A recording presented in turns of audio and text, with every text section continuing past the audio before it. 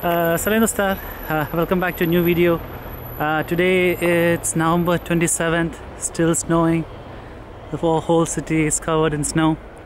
So today's video I want to talk about residence visa in Kazakhstan. A lot of people messaged me asking, do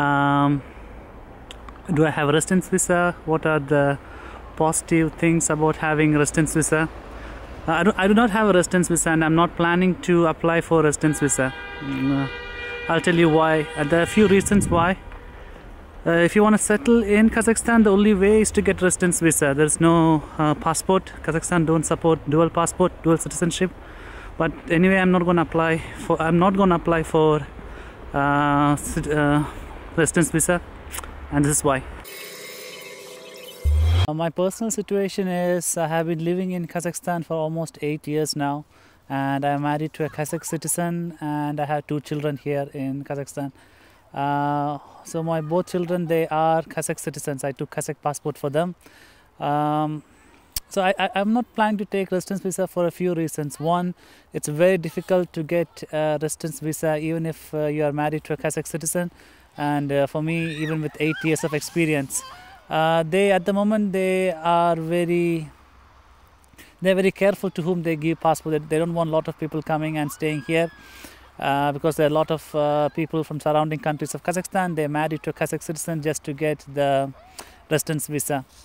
The issue for me is at the moment, as an international working here in Kazakhstan, those who are working with a work visa, we pay around 10% tax. But locals, they pay around 21%.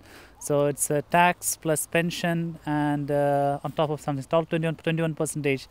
So being an international on a work visa, I can save around 11% of my salary with that. Second, even if you take a residence visa in Kazakhstan, it's valid until your passport expires, whichever is minimum. It's either 10 years or the validity of your passport, whichever is the minimum. Okay, let's say I go through all this process. There's a lot of documents I should take from India, a lot of process here. I need to visit a lot of office in either Nur Sultan or in Aktabay. The residence visa get cancelled. If I'm outside the country for 6 months. So personally for me, I am planning to work here and then move back to India. I'm going to take my family to India.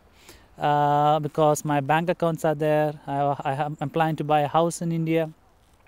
So even if I go through all this process and if I leave the country for 6 months, the residence visa gets cancelled.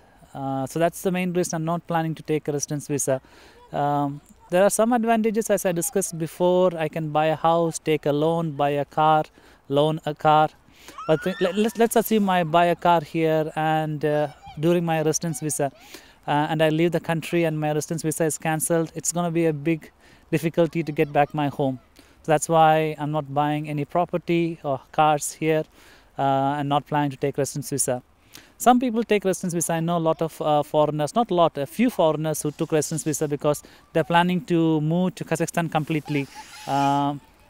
They took residence visa, they have their own business, they're planning to stay here forever. For them, yeah, residence visa is fine. It's valid for 10 years. It's easy to renew again at the end of 10 years. So that's it for me. I'm not planning to take residence visa, work here for some time and then go back to India. But if you're planning to settle here forever with a family, with children, start a business, it's better to stay here. So you can buy a house with residence visa. That's it. Hopefully you enjoyed the video. Please make sure to subscribe. I always say 96% of the people who watch my video are not subscribed. Please do subscribe if you enjoy my content. See you soon in the next video. Goodbye.